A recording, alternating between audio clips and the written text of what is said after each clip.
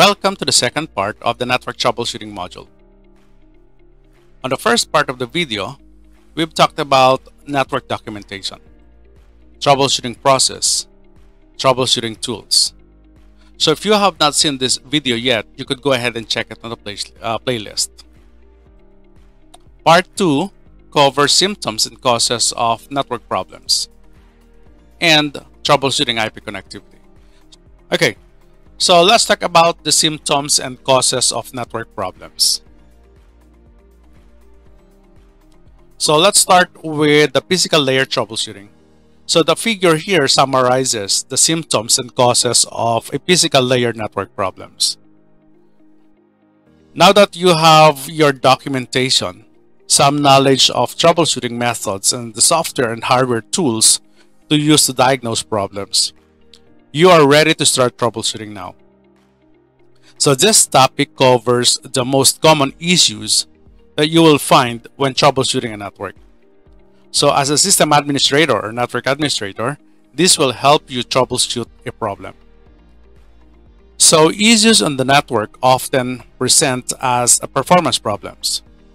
Performance problems mean that there is a difference between the expected behavior and the observed behavior, and the system is not functioning as could be reasonably expected. So failures and suboptimal conditions at the physical layer not only inconvenience users but can impact the productivity of the entire company. So networks that experience these kinds of conditions usually shut down. Because the upper layers of the OSI model depend on the physical layer to function, a network administrator or systems administrator must have the ability to effectively isolate and correct problems at this layer. Okay, so the symptoms includes performance lower than the baseline, loss of connectivity, network bottlenecks or congestion, high CPU utilization rates, and console error messages. So possible causes includes power-related problems, hardware faults, cabling faults, attenuation, noise, interface configuration errors, exceeding design limits, and CPU overload. Okay? Now, let's talk about it in detail. So starting with the performance lower than the baseline. So the description would be it requires previous baselines for comparison. So the most common reasons include overloaded or underpowered servers, so unsuitable switch or router configurations, traffic congestions or congestions on a low capacity link, and chronic frame loss. Okay, so loss of connectivity, it could be loss of connectivity could be due to a failed or disconnected cable. So it can be verified using a simple ping test. So you can go ahead on the client, okay, and run the ping test. Okay, you can also use this ping command on any of the network devices. So intermittent connectivity loss can indicate a loose or oxidized connection. So you have to check your cable or the connectivity. Okay, so the third one is network bottlenecks or congestion. So if a route fails, routing protocols could redirect traffic to suboptimal routes. So this can result in congestion or bottlenecks in parts of the network. Okay. Next is high CPU utilization rates. So high CPU utilization rates indicates that a device is operating at or exceeding its device limits or design limits. So if not adjusted quickly, CPU overloading can cause device to shut down or fail. Okay. So, and the last one is console error messages. So error messages reported on the device console could indicate a physical layer problem. So console messages could be logged to a central syslog server. All right. Okay, so let's talk about the problem cause. Okay, so this table lists issues that commonly cause network problems at the physical layer. So this includes the power-related problem. Okay, so when you say power-related, this is the most fundamental reason of network failure. Okay, so you need to check the operation of the fans and ensure that the chassis intake and exhaust vents are clear.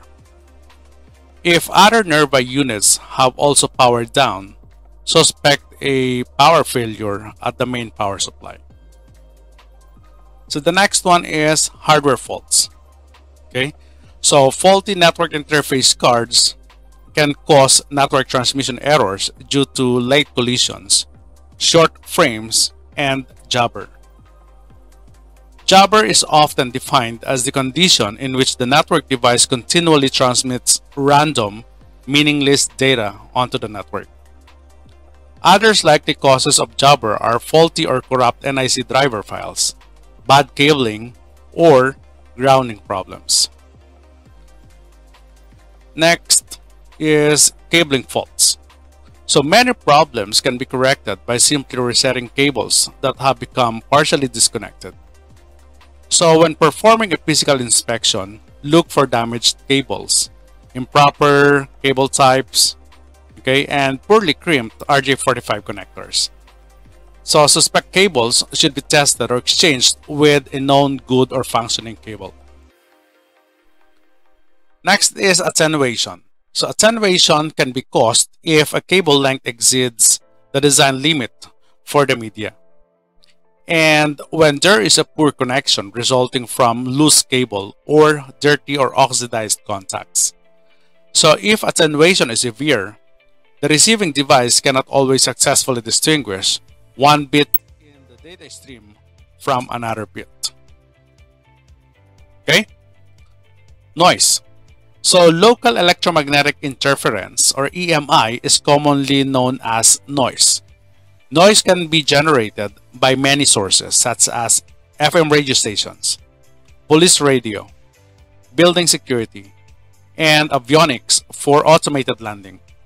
So crosstalk, or noise influenced by other cables in the same pathway or adjacent cables. Also, nearby electric cables, devices with large electric motors, or anything that includes transmitter more powerful than a cell phone. Okay? Also is the interference or interface configuration errors. So many things can be misconfigured on an interface to cause it to go down, such as incorrect clock rate, incorrect clock source, okay? Interface not being turned on. That's common. So this causes a loss of connectivity with attached network segments. Okay? How about exceeding design limits? So a component may be operating suboptimally at the physical layer because it is being utilized beyond specifications or configured capacity. So when troubleshooting this type of problem, it becomes evident that resources for the device are operating or at near maximum capacity, and there is an increase in the number of interface errors. The last one is CPU overload. So symptoms includes processes with high CPU utilization percentages, input queue drops, slow performance, SNMP timeouts, no remote access, or services such as DHCP, Telnet, and Ping are slow or fail to respond. So on a switch, the following could occur: spanning tree reconvergence, okay, Ethernet links bounce, UDLD flopping, IP SLAs failures. So for routers, there could be no routing tables or no routing updates, route flopping, or HSRP flopping. So one of the causes of CPU overload in a router or switch is high traffic. So if one or more interfaces are regularly overloaded with traffic, consider redesigning the traffic flow in the network or upgrading the software or hardware. Okay? Alright, so let's move on to the data link layer troubleshooting. So the figure summarizes the symptoms and causes of the data link layer network problems. Okay? So troubleshooting layer 2 problems can be a challenging process. The configuration and operation of these protocols are critical to creating a functional, well-tuned network. So layer 2 problems cause specific symptoms that, when recognized, will help identify the problem quickly. Okay, so the symptoms on the data link layer includes no functionality or connectivity at the network layer or above, network operating below the baseline, okay, or below performance levels, excessive broadcasts, and console messages. So possible causes includes encapsulation errors, address mapping errors, framing errors, and STP failure or loops. Okay? Network is operating below the baseline performance level. Now, first, the frames take a suboptimal path to their destination, but do arrive, causing the network to experience unexpected high bandwidth usage on links.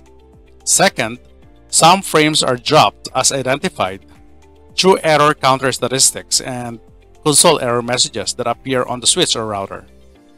And an extended or continuous ping can help reveal if frames are being dropped. Okay?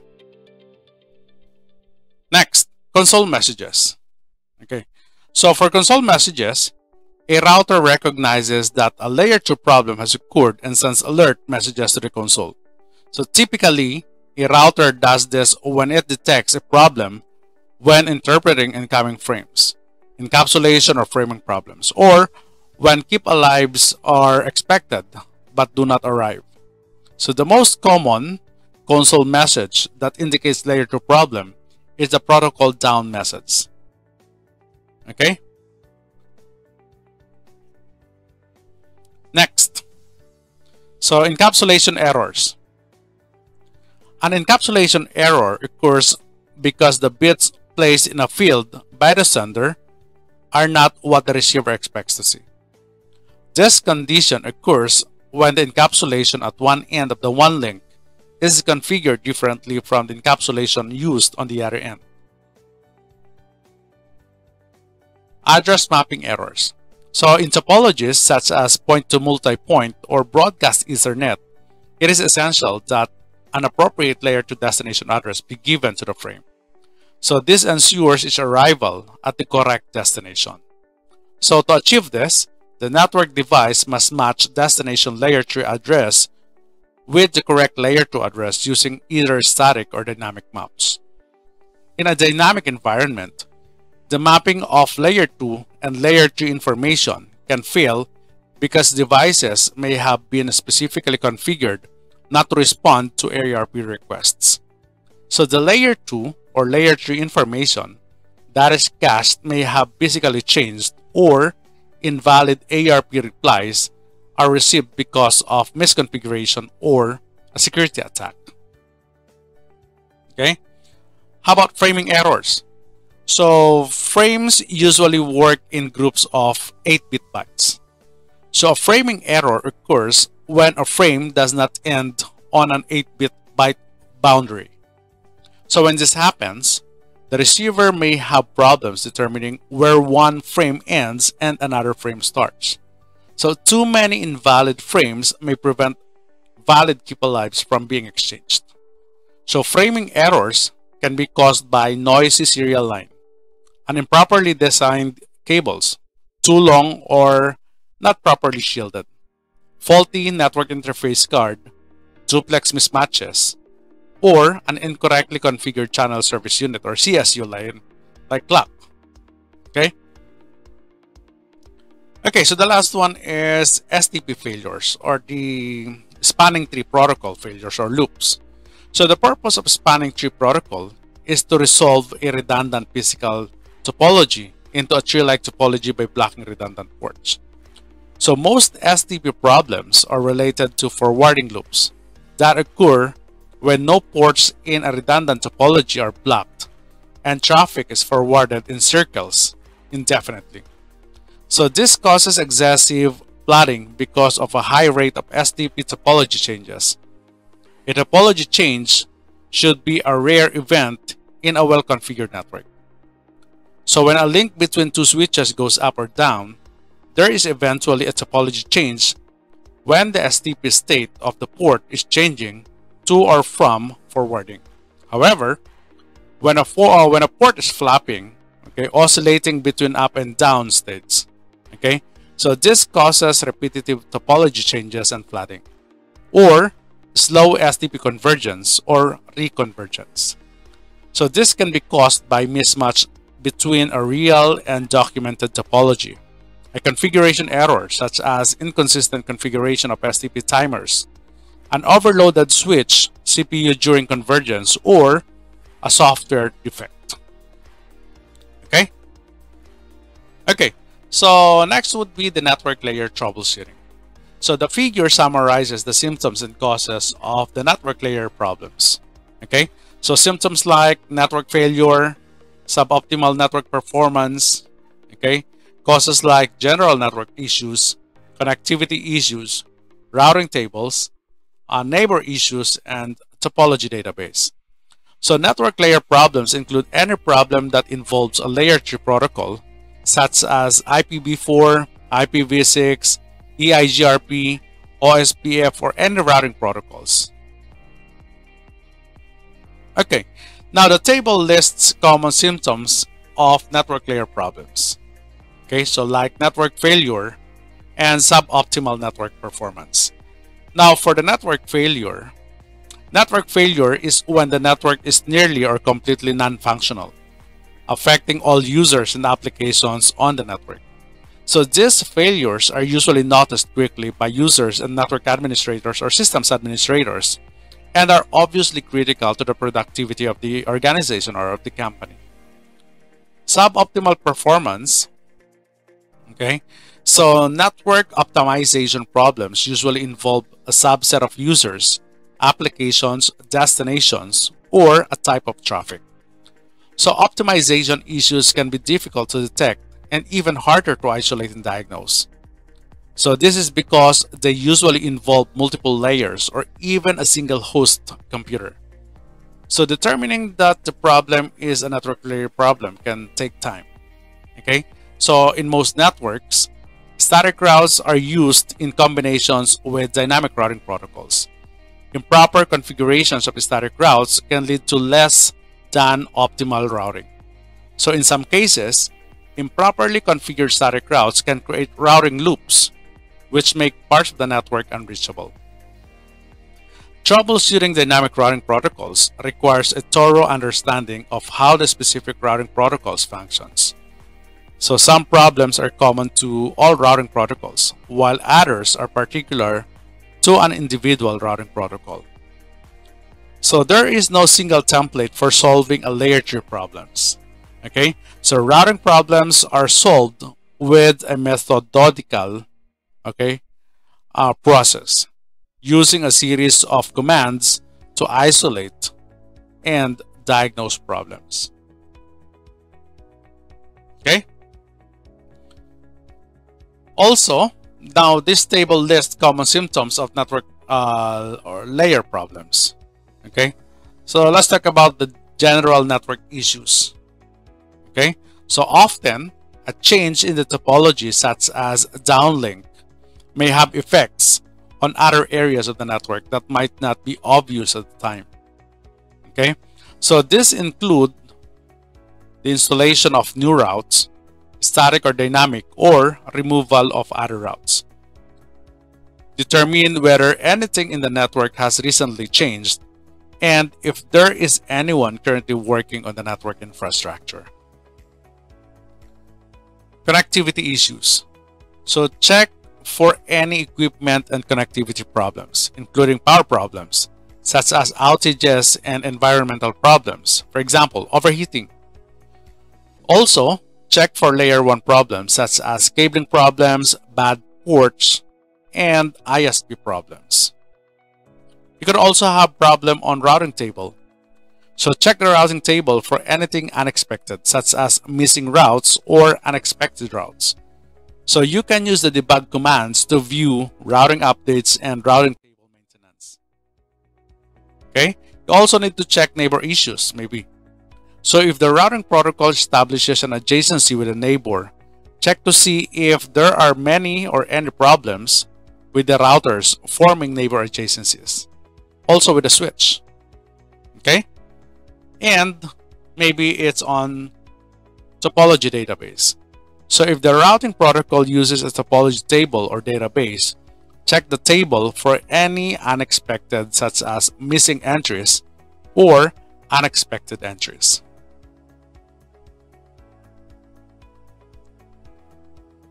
Next, transport layer troubleshooting. So this merely focuses on the access control lists. Okay, so network problems can arise from transport layer problems on the router, particularly at the edge of the network where traffic is examined and modified. So for instance, both access control lists or ACL and network address translations or NAT operate at the network layer and may involve operations at the transport layer, as shown here in the diagram.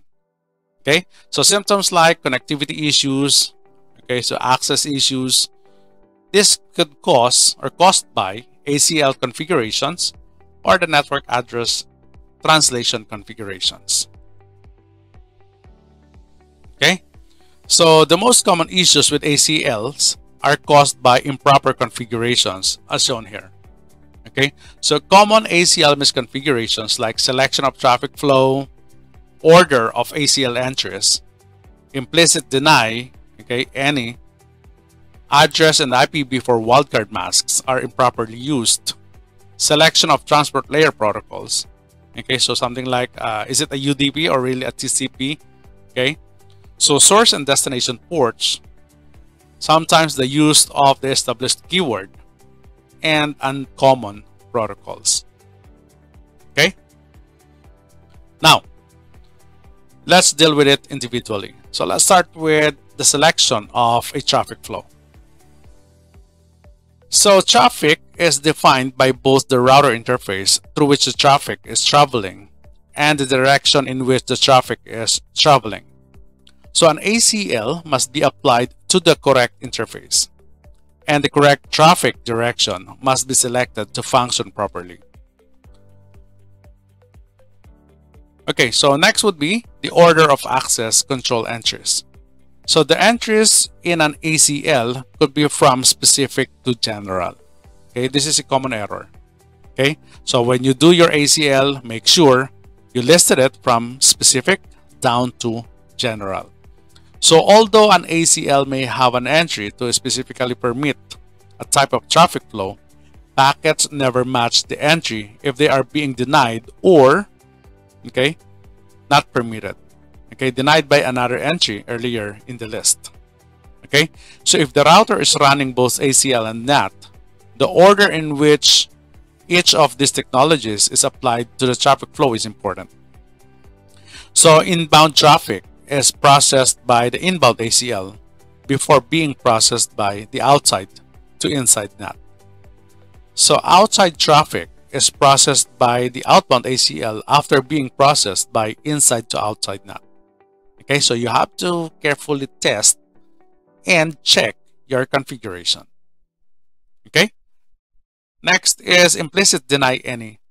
So when high security is not required on the ACL, this implicit access control element can be cause of an ACL misconfiguration. Okay, so also the address and IPv4 wildcard masks. This is also a common error. So complex IPv4 wildcard masks provide significant improvements in efficiency but are more subject to configuration errors. So an example of a complex wildcard mask is using the IPv4 address 10.0.32.0 and wildcard masks 0.0.32.15. Okay, so to select the first 15 hosts addresses in either the 10.0.0.0 network or the 10.0.32.0 network. Okay, so you have to carefully analyze, okay, so the use of the wildcard mask. Wildcard mask is the opposite of subnet mask. Remember that. Okay, so next is the selection of transport layer protocol. So when configuring an ACL, it is important that only the correct transport layer protocols are specified. Okay, so many network administrators and systems administrators, when unsure whether a type of traffic flow uses a TCP port or a UDP port, configure both. Okay, so specifying both opens a hole through the firewall. So possibly giving intruders an avenue into the network. So it also introduces an extra element into the ACL. So the ACL takes longer to process, introducing more latency into network communications. Okay, so next is source and destination ports. So properly controlling the traffic between two hosts requires symmetric access control elements for inbound and outbound ACLs. So address and port information for traffic generated by replying hosts is the mirror image of an address, and port information for traffic generated by initiating hosts. Use of the established keyword could also be a misconfiguration. Okay, so the established keyword increases the security provided by the access control list. However, if the keyword is applied incorrectly, unexpected results may occur. Okay? Also, you've got the uncommon protocols. Okay? So misconfigured ACLs often cause problems for protocols other than TCP and UDP.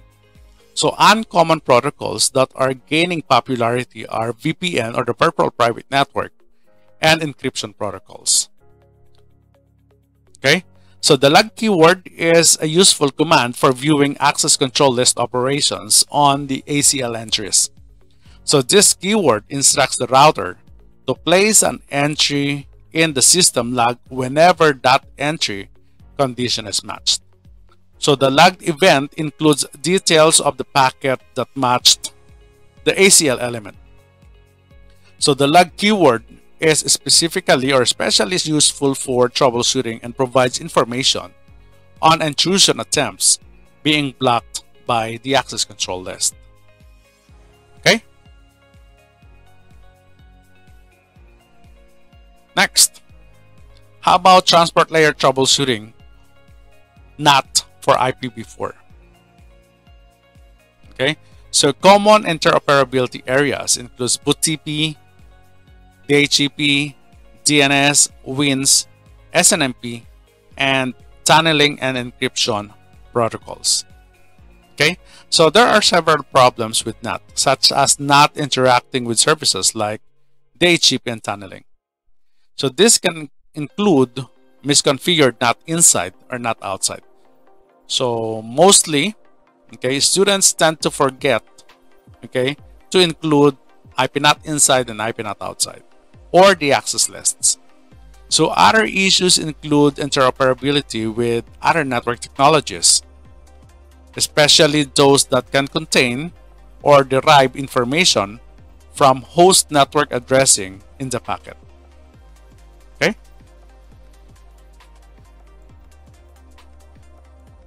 For BootTP and DHCP, so both protocol manage the automatic assignment of IP addresses to the clients.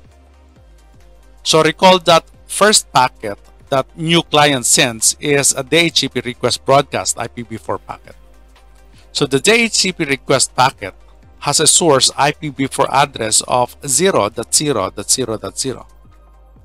Okay, so because NAT requires both valid destination and source IP address, the BootTP and DHCP can have difficulty operating over a router running either static or dynamic NAT.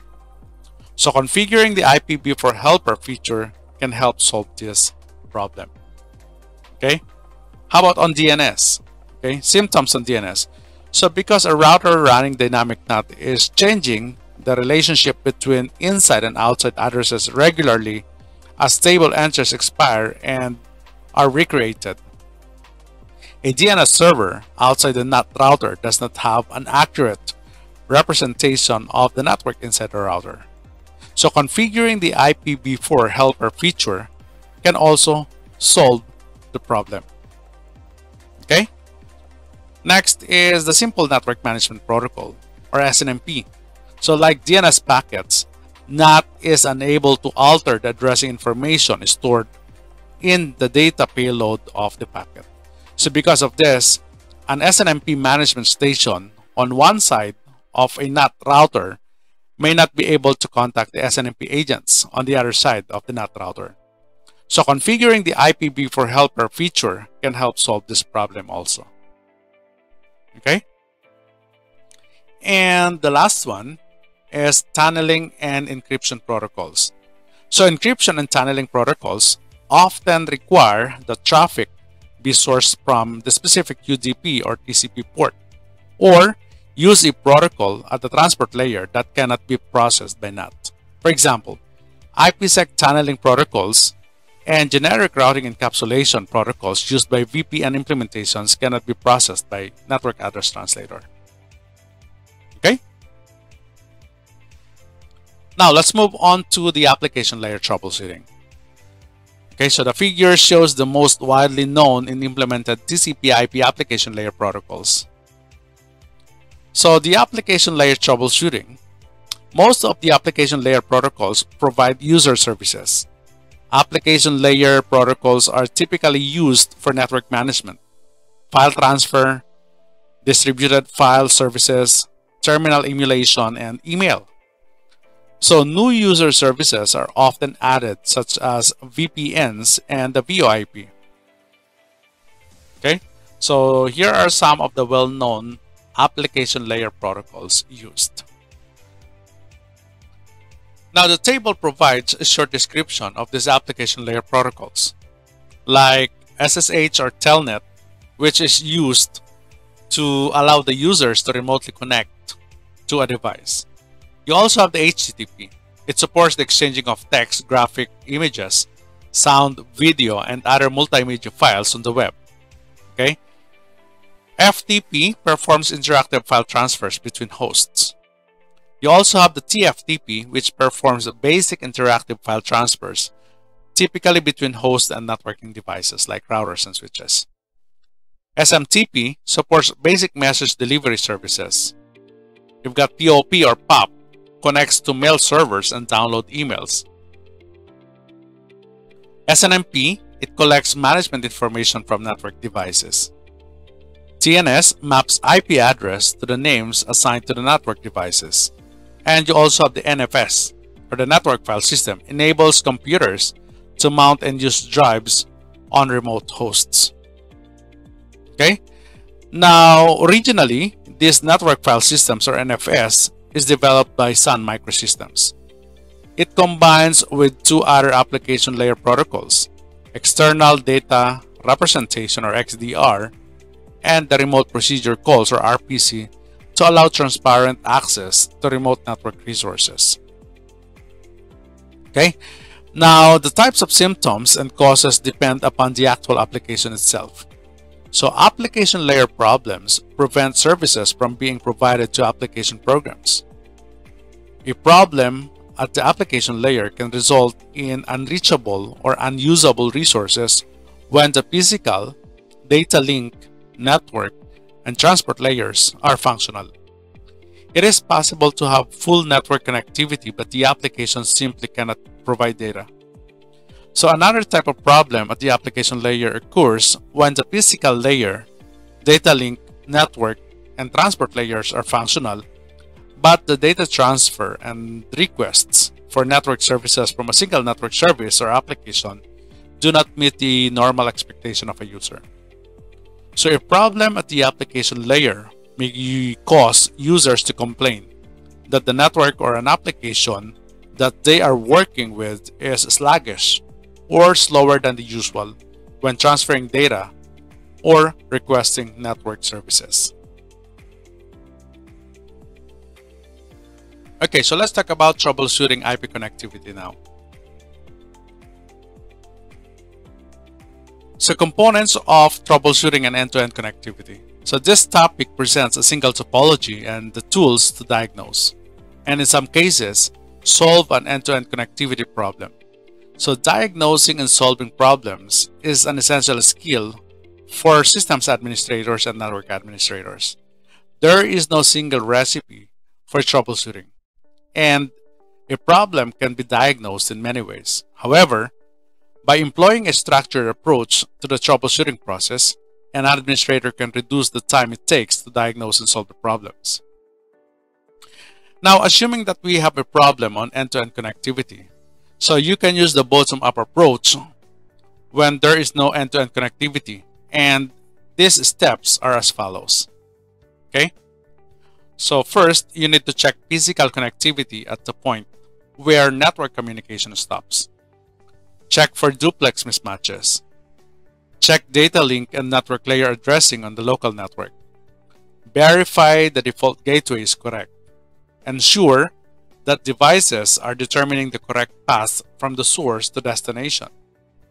Verify the transport layer is functioning properly. Verify that there are no ACLs blocking the traffic, and ensure that DNS settings are correct. Okay, so throughout this topic, the following scenario is used. The client host PC1 is unable to access applications. Okay, so this is your PC1, unable to access applications on the server 1. Okay, or server 2. So the figure shows the topology on this network. PC1 uses Slack with EUI64 to create its IPv6 global unicast address. The EUI64 creates the interface ID using the MAC address, inserting FFFE in the middle, and flipping the 7th bit. So when there is no end-to-end connectivity and the administrator chooses to troubleshoot with a bottom-up approach, so the following are common steps the administrator can take. So we have mentioned it earlier. Check the physical connectivity, check for duplex mismatches. Okay, so check for data link and network layer addressing on the local network. So this includes IPv4 ARP tables, IPv6 neighbor tables, MAC address tables, and VLAN assignments.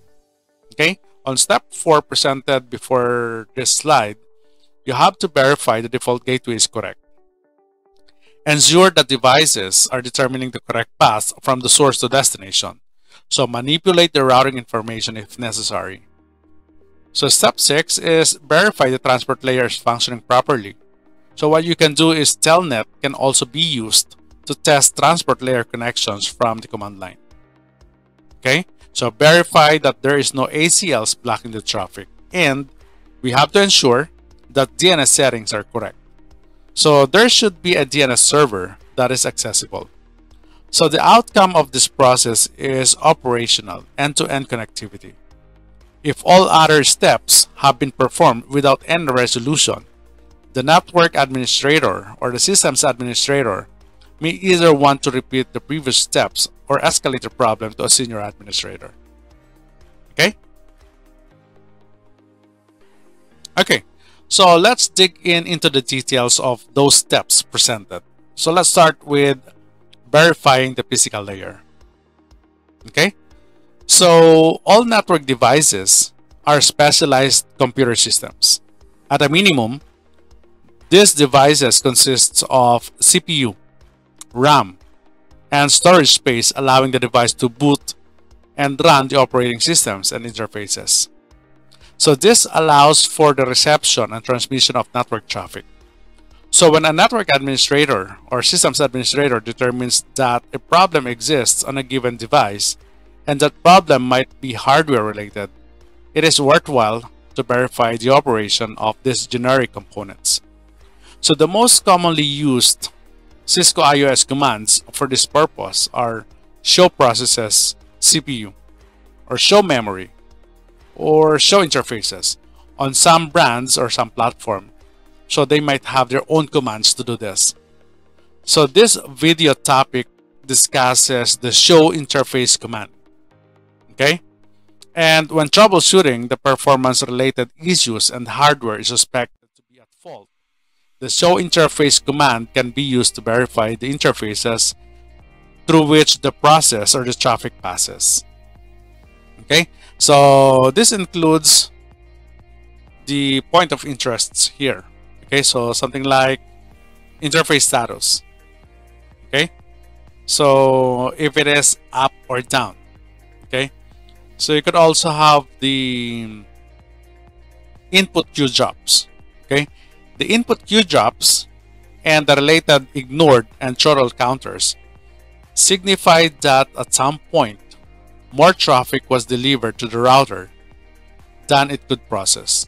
So this does not necessarily indicate a problem.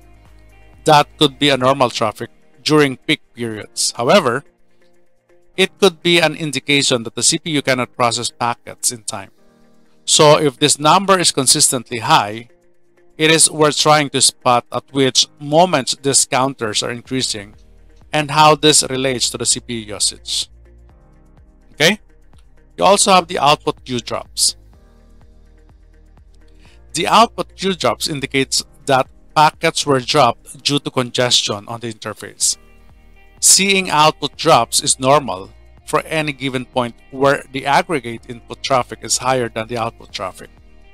So during peak periods, okay, so packets are dropped in traffic is delivered to the interface faster than it can be sent out. However, even if this is considered normal behavior, it leads to packet drops and queuing delays. So applications that are sensitive to those, such as VoIP, might suffer from performance issues. Consistently, seeing output queue drops can be an indicator that you need to implement an advanced queuing mechanism to implement or modify the quality of service. You also have the input errors. So input errors indicate errors that are experienced during the reception of the frame, such as the CRC errors or the cyclical redundancy check errors.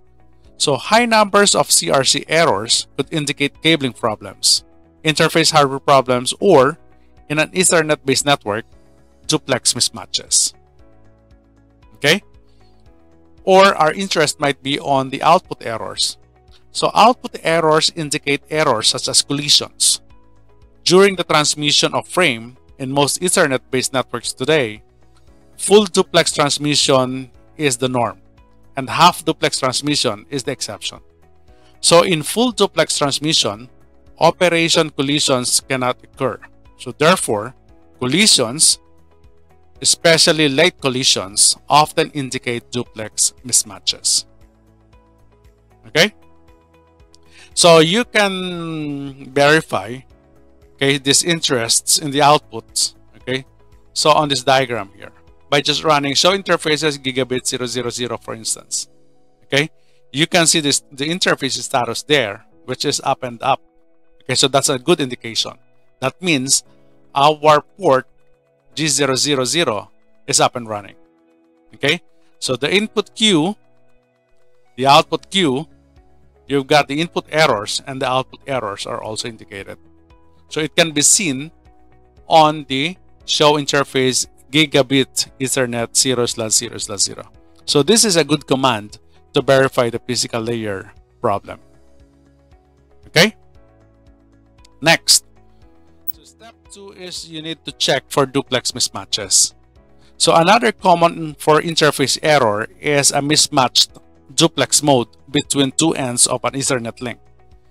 So in many Ethernet-based networks, point-to-point connections are now the norm, and the use of hubs and the associated hub duplex operation is becoming less common. So this means that most Ethernet links today operate in full duplex mode. And while collisions were normal for an Ethernet link, collisions today often indicate that duplex negotiation has failed, or the link is not operating in the correct duplex mode. So the IEEE 802.3AB Gigabit Ethernet standard mandates the use of auto negotiation for speed and duplex. So in addition, although it is not strictly mandatory, practically all fast Ethernet NICs are also using auto negotiation by default. So the use of auto negotiation for speed and duplex is the current recommended practice. Okay, so this is basically done mostly on the switches connected to another switch or switch to the workstation. However, if full duplex negotiation fails for some reason, it might be necessary to set the speed and duplex manually on both ends. So typically, This would mean setting the duplex mode to full duplex or both ends of the connection. So if this does not work, running half duplex on both ends is preferred over a duplex mismatches. So duplex configuration guidelines includes the following. Auto negotiation and duplex is recommended. So if auto negotiation fails, manually set the speed and duplex on interconnecting ends. So point-to-point Ethernet links should always run in full duplex mode. Okay? So half duplex is uncommon and typically encountered only when you are using the legacy hub. Okay? And nowadays, less are using hubs on their network. Okay? Now, this is an example of duplex mismatch here. So we have here switch 1 and switch 2. They are connected with each other. Okay? So if you will observe here, the status is both up. So you have passed the first step. Okay? So which is verify the physical layer connectivity. But if you will observe in here, switch 1 is running at full duplex while switch 2 is running at half duplex. So this is what you call duplex mismatches. Okay? Next, step number 3, verify addressing on the local network. Okay, so when troubleshooting an end-to-end connectivity, it is useful to verify mappings between destination IP address and the layer 2 Ethernet address on individual segments. In IPv4, this functionality is provided by ARP. So in IPv6, the ARP functionality is replaced by the neighbor discovery process and ICMPv6. So the neighbor table catches IPv6 addresses and their resolved Ethernet physical MAC addresses.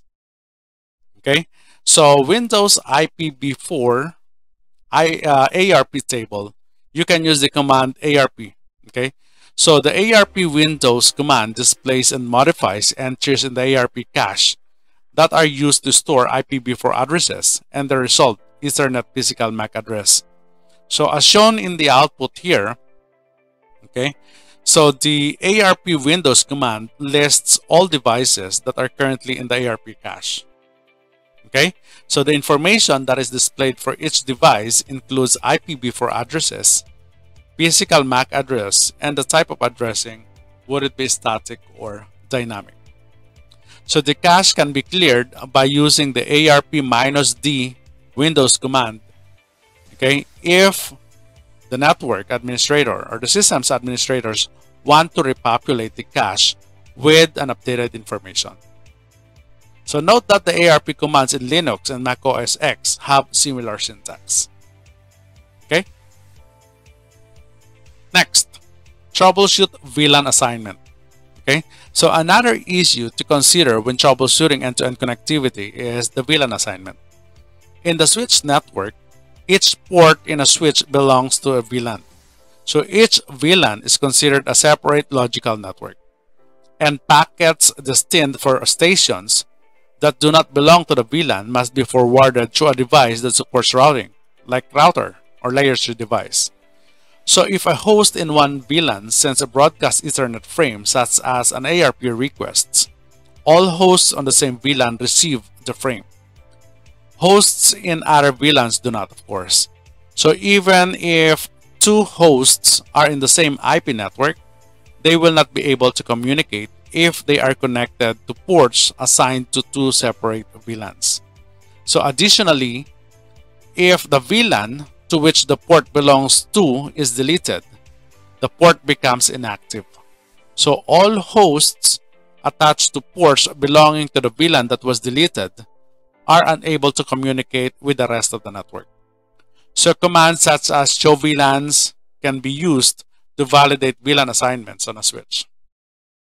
Okay, so assume for example that in an effort to improve the wire management in the wiring closet, your company has reorganized the cables connecting to switch 1. So almost immediately afterward, users started calling the support desk, stating that they could no longer reach devices outside their own network. Okay, so you can also check the switch MAC address table. So there were no configuration changes on the router. So switch 1 is focused on troubleshooting, or is the focus of troubleshooting here. Okay?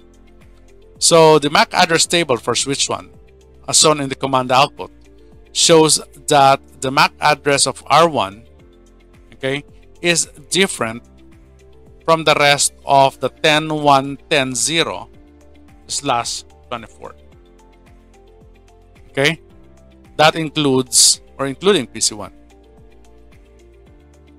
Next is you have to have the correct VLAN assignment. Okay?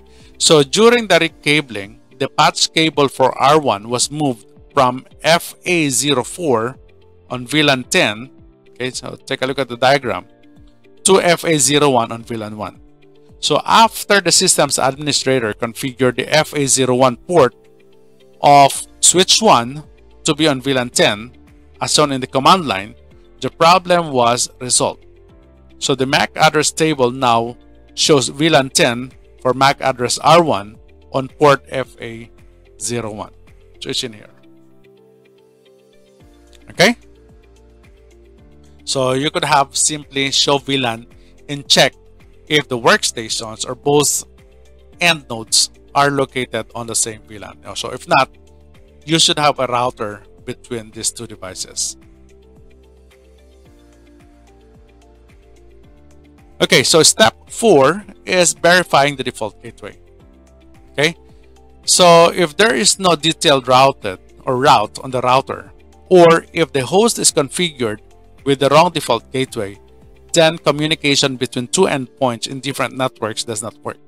Okay, so the figure illustrates how PC1 uses R1 as its default gateway. So similarly, R1 uses R2 as its default gateway, or gateway of last resort. So if a host needs to access resources beyond the local network, the default gateway must be configured.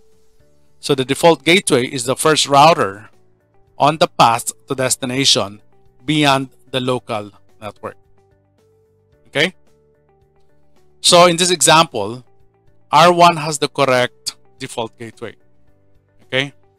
So if this R1 here, okay, if this R1 here has the correct default gateway, which is the IPv4 address of R2, okay, then these two should be able to communicate with each other.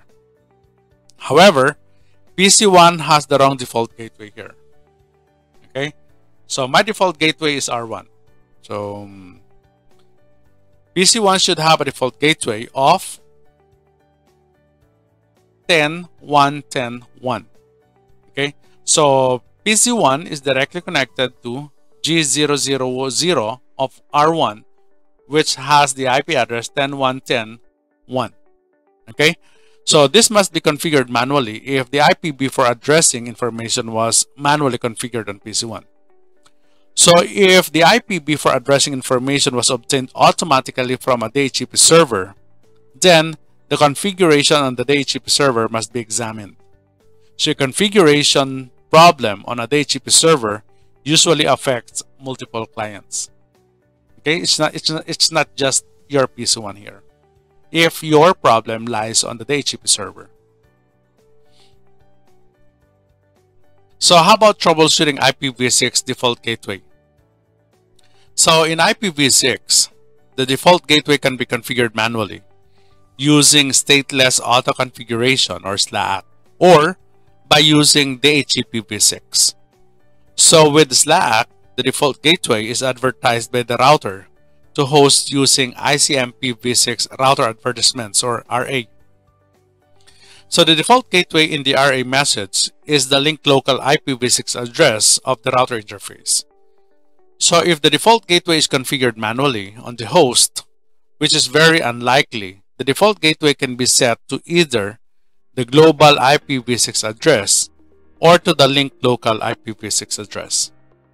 Okay, so what you can do is you need to check R1 interface settings. Okay, so you could go ahead and type in show IPv6 interface, okay, and then the interface. So the command output on the show IPv6 interface G000 on R1 reveals that although the interface has an IPv6 address, it is not a member of the all IPv6 router multicast group FF02::2.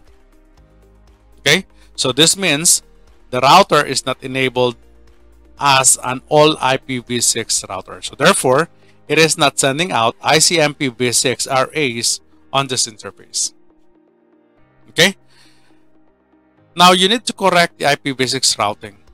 Okay, so it's in here in figure 2. Okay, so R1 is enabled as an IPv6 router using the IPv6 unicast routing command here.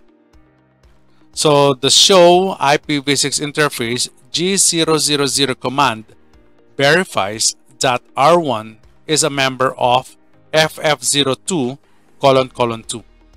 Okay, and that is an all IPv6 routers multicast group. Okay, so that's how we troubleshoot the default gateway if you are using the IPv6. Okay, so next is step 5. You have to verify the correct path. So when troubleshooting, it is often necessary to verify the path to the destination network. So the figure shows the reference topology indicating the intended path for the package from PC1 to SRV1. Okay, so the routers in the path make the routing decision based on information in the routing tables. So the IPv4 and IPv6 routing tables can be populated by the following methods. Okay, so you could have directly connected networks, local host or local routes, static routes, dynamic routes, and default routes. Okay, now the process of forwarding IPv4 and IPv6 packets is based on the longest bit match or the longest prefix match. So the routing table process will attempt to forward the packet using an entry in the routing table with the greatest number of leftmost matching bits. So the number of matching bits is indicated by the prefix length of the route. So the figure here describes the process for both IPv4 and IPv6 routing tables. So examine the following scenarios based on the flowchart given. So if the destination packet or if the destination address in a packet does not match an entry in the routing table, then the default route is used. Okay. So if there is not a default route that is configured, the packet is discarded. Okay. So matches a single entry in the routing table, then the packet is forwarded through the interface that is defined in this route. So matches more than one entry in the routing table, and the routing entries have the same prefix length, then the packets for this destination can be distributed among the routes that are defined in the routing table. So matches more than one entry in the routing table, and the routing entries have different prefix length, then the packets for this destination are forwarded out of the interface that is associated with the route that has the longer match. Okay. Okay, step 6 is verify the transport layer. So if the network layer appears to be functioning as expected, but users are still unable to access resources, then the systems administrator or the network administrator must begin troubleshooting the upper layers. So two of the most common issues that affect the transport layer connectivity includes ACL configurations and NAT configurations. So a common tool for testing transport layer connectivity is Telnet. Okay, so you could use the Telnet utility. Okay, so caution, while Telnet can be used to test the transport layer, for security reasons, SSH should be used to remotely manage and configure devices. Okay, so the output verifies a successful transport layer connection, but R2 is refusing connection using port 80. Okay, so you'll have this closed by foreign hosts. Okay, Next, so on routers, there may be ACLs that prohibit the passing or from passing through the interface in the inbound or outbound direction. Okay, so the use of the show IP access list command to display the contents of all the IPv4 ACLs and the show IPv6 access list command to display all the contents of all the IPv6 ACLs configured in a router. So the specific ACL can be displayed by entering the ACL name or number as an option, okay, for this command. So the show IP interface or interfaces and the show IPv6 interfaces displays IPv4 and IPv6 interface information that indicates whether any IP ACLs are set on the interface. Okay, now referring to the first diagram here on the left side, okay, we can verify which interface has the ACL applied using the show IP interfaces serial 0/1/1. Okay, so and the show interfaces or show IP interfaces serial 0/0/0, okay, command. Now the output reveals that ACL was never applied to the inbound interface of serial 001, but it was accidentally applied to G00 interface, blocking all outbound traffic from 172.16.1.0/24 network. Okay, so based on our topology. Now, after correcting the issue, so what happened here now is that after correctly placing the IPv4 ACL on the serial 001 inbound interface as shown in the command prompt, device can successfully connect now to the server. Okay? Next, step number 8. So next would be the DNS protocol controls the DNS, a distributed database with which you can map host names to IP addresses. So take note that DNS is used to resolve issues or to resolve IP addresses into names and vice versa. Okay, so when you configure DNS on the device, you can substitute the host name for IP address with all IP commands such as ping or telnet. Okay, so you could do something like ping IPv4 server. So instead of using the IP address. Okay, so this ensures that your IP address or this ensures that your DNS server is responding well. Okay, so to display the DNS configuration information on the switch or router, you use the show running command, okay, or the show run. When there is no DNS server installed, it is possible to enter names to IP mappings directly into a switch or router.